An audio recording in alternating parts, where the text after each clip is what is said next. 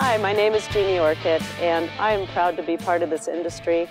And my family's been in the petroleum industry for over 100 years. So my great-grandfather was William Orcutt, and he worked for Union Oil Company. He was the first petroleum geologist out here in the West, and he discovered many oil fields. One was Orcutt, California, where he laid out the town, and his workers named the town after him. He was very proud of that, and Orcutt is a wonderful place to be today, and the industry is still there.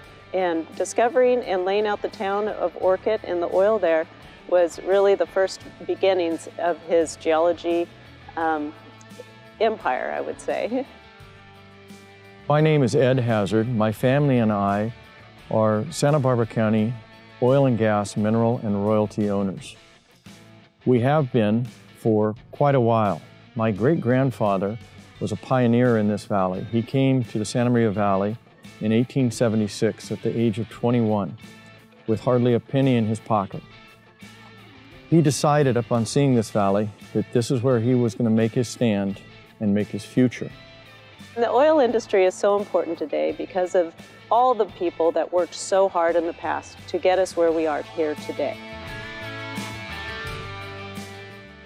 ExxonMobil is a proud member of the Goleta community and has been a great supporter of all of our pro-business activities.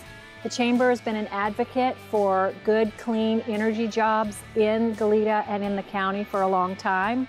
We believe that it's important to have a diverse tapestry of industries that makes our economy strong, so that as each industry comes up and down through normal market forces, we still have a stable base. One of the best parts of the energy industry here in Goleta is that it does provide high-paying jobs for our head of household, people in the community. And that's especially important here where the cost of living is quite high.